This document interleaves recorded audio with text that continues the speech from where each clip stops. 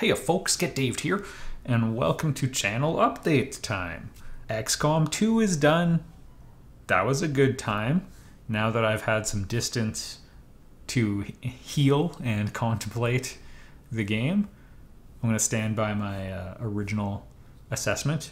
Worth it on sale. And there was a sale recently, so food for thought.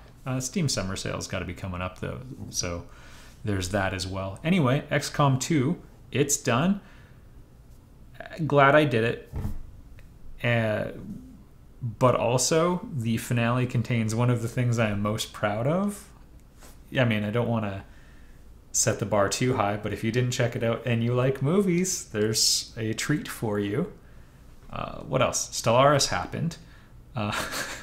Give yourself 10 Get Dave points if you notice the subtle change in tone of voice. Stellaris. It was... it needs a little bit of work, is the bottom line. And they're doing it. So we went through that, got bugged out. It's not the end of the world. I don't know if we'll give it a second look, just because I've got a lot of other things I'm interested in, because in the 4X, Space 4X genre, Master of Orion, they're going to finish it at some point. When we did that LP, it was early access, and I want to play the finished version of the game, and that's going to be coming down the pipeline. I want to do Galactic Civ 3 again, because there's been some expansion packs, and I have the Pimp edition, where you just keep getting free ones, because I also have, if you come across the Legend system, I named it in the game. So Gal Civ 3, keep your eyes peeled, because yeah, that's the only game I've pre-ordered in this decade. I also pre-ordered Final Fantasy X back in the year 2001. I think that's it. Anyway, it was some serious excitement. And then, yeah, Fire Emblem Fates, which I've been talking about for a long time. I'm able to record it, and we're going, and we're having a good time. I'm really thrilled with how into the story people have been, and yeah, that's coming along quite nicely. Overwatch came out. I don't like shooting games. You'll note that there's not any shooting games on this channel, but I like Overwatch, so that's been really exciting for me. For Extra Life 2016, which is, you know, in November, but it's coming up. Got 4 or 5 months to go. Maybe it's in October. Can't say I've checked. All right, there we go. Extra Life. It's coming November 5th. So, yeah, 5 months. Anyway, my point is maybe we'll sneak some Overwatch in there. Might do some Orion as well. There were some requests. Dragon Quest 8. People have been asking me occasionally over the entire time I've been Let's Playing, hey, would you ever do that? And now that you can emulate it, so I ripped an ISO from my PlayStation copy that I got day one, and it's going really nicely, and you can upsample the game to 1080p, and Dragon Quest 8 is a pretty good looking game, actually. So, and yeah, you can do kind of a cool texture processing thing. Anyway, I thought it'd be cool for Extra Life. It's a long game, though. Don't kid yourself. Anyway, that's kind of what I've been thinking about. So, yeah, we'll talk about that. I also want to know, or you can like post in the comments and I will respond to it, is what I'm trying to say. When I'm like, we'll talk about that. Opinion time. I also want to poll you. In some of my channel updates, I try to talk about the game a bit and try to talk about like a game development related subject a bit. So if you guys are interested in that, just let me know. I'll ramble on about that a little bit in this one as well, because the last one I actually had like an 8-minute conversation that I cut out, just talking about music theming and a couple things to pay attention to, because they were coming up in the discussions we were having. And so I thought I might just put some of that out there and we could have some good chit chat. Could see what you guys think about it. Maybe you disagree with me, but yeah, I cut it out. So if you're interested in these sorts of, you know, light game design discussions, just let me know. And yeah, with that, this is what's going on with the game development. The big exciting thing I would say that's like easy to point to is one of the piano pieces that was finished It's just the piano arrangement of it. We're doing that weird reversed workflow. Was the boss fight, which is friggin' cool. And I'm not going to put it at the end of the video because I don't want, because, you know, I got to buy me a drink first, you know, I'm going to make you work for it. No, we'll, because I don't want to spoil everything and like preview everything because you want to have some secrets, but I think it's fantastic. And everyone who's listened to it is like, that's really intense. And it's like, heck yeah, it is. We had some pretty cool progress on the art side for some stuff that I'm definitely not going to tell you about. You'll have to beat the game to find out about those things. And some good writing progress as well. Story is really important for this game. We've sort of done a super giant-esque, I think a lot of people would make that comparison, way of getting narrative into, or story into a Metroidvania-style game. So there is that. And narrative is, of course, important to every game. So that's what's going on there. So those are the more exciting things. On my end of things, on like the 3D modeling and animation and programming and everything, it has been slightly less exciting because I've been doing very grindy-oriented tasks like code refactoring, which is, you know, not as fun. There's some cool level design that was done, but yeah, it's been a lot of like refactoring, and I spent some time getting the polygon count down on Reyna a fair bit. She had more detail than she needed, especially at the size she appears on screen. Even if you had like a 10K monitor, I was like, I overshot the mark a bit because you put her in engine, it's like, you can't identify the dimple she has when she smiles only on the left side. It was in there. There's no point.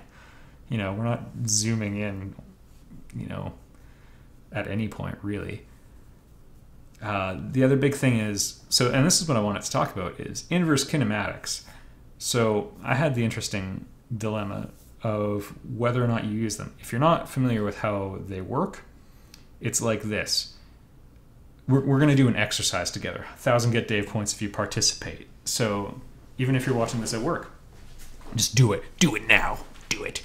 So, and I'm standing up. You can hear it in the microphone. I want you to stand on one foot and just bend your knee a little bit. You're experiencing inverse kinematics right now. And I'm going to tell you the difference real quick. So your body's made up of bones, and your skin and muscles and everything are sort of like mounted onto those bones.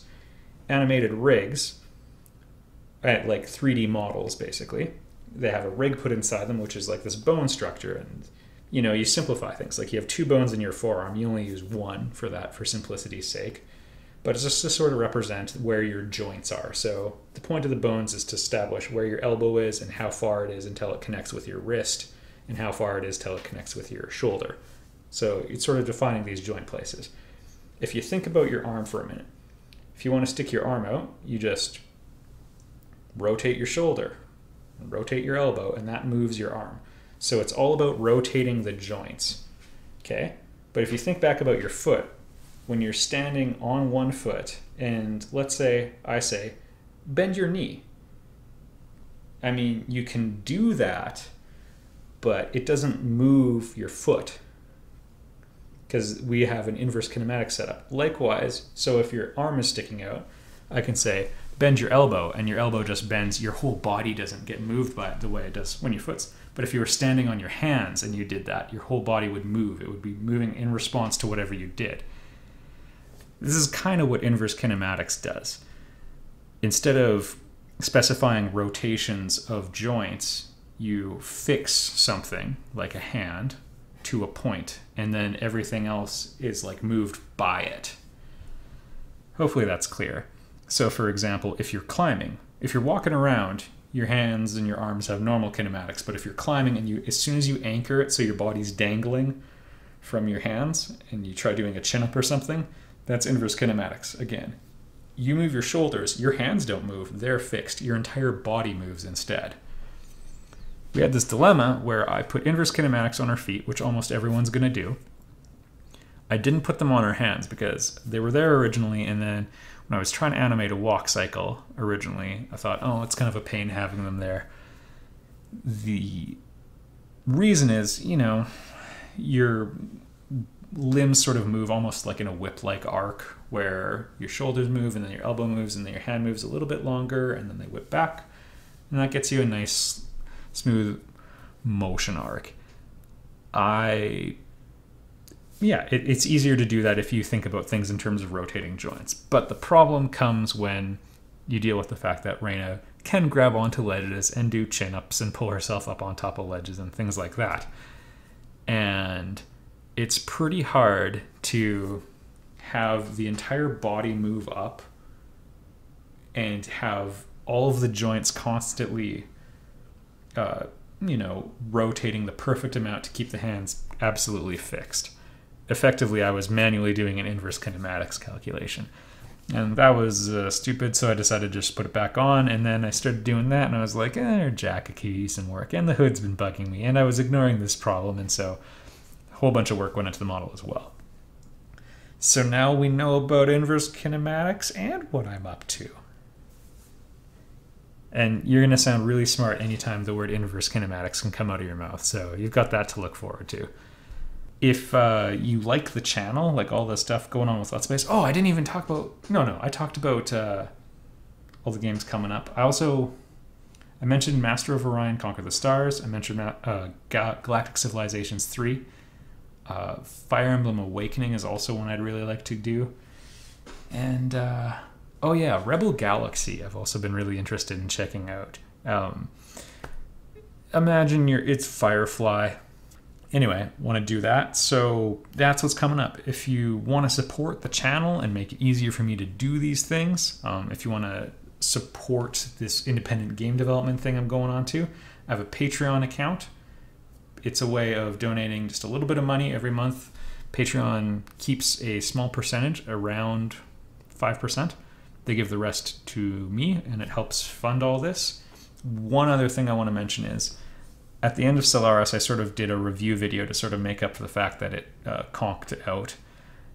And one person asked me, hey, are you going to do this at the end of every series? And that is actually a incentive goal, a donation target for Patreon. So it was going to be, if we hit 300 a month, I was going to, there we go, have a review video, and I would put, I'd try to do a really good job of the production of it and everything. If you've seen some of the other stuff I've done, like my Patreon, like this is how it works video, you kind of know what to expect. Or if you've seen the video of me complaining about Mass Effect 3.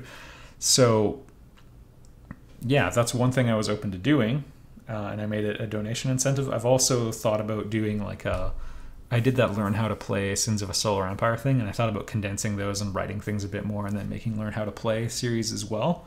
So if that's something you really want to help push us over the hump on, go for it. I appreciate all the donations. If you're unable to, I don't mean to pressure you. I just, rather than putting an icon on all of my videos or harassing you at the end of every episode or every Let's Play, I want the Let's Plays are sort of all about the game to me for the most part. Sometimes it's about me making smug comments, but I try to really honor the game. So I don't want to put my plug for money at the end of those, so I try to concentrate it all on these. So anyway, I don't want you to feel pressure or anything if you're unable to. Just watching the channel is help enough, because the company really really is great. So thank you for watching this. If you're able to help, you can click the link in the description or on screen. Sometimes that doesn't work if you're on mobile, but it helps me out, and I'm gonna record some Fire Emblem Fates right now. Thanks for watching, everybody.